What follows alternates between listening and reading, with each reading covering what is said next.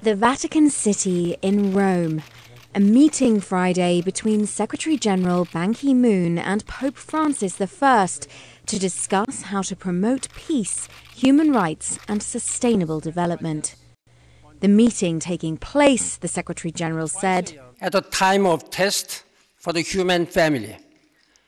Inequality is growing, injustice is prevalent, there is too much intolerance among peoples and faith.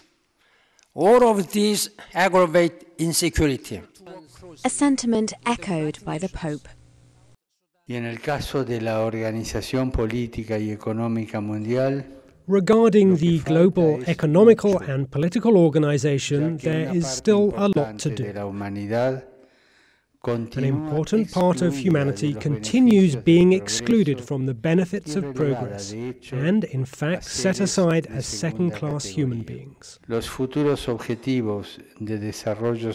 future sustainable development goals should be formulated and executed with magnanimity and courage for them to reach and have an impact on the structural causes of poverty and hunger. De la pobreza y del hambre. For the United Nations, this is Alexandra King.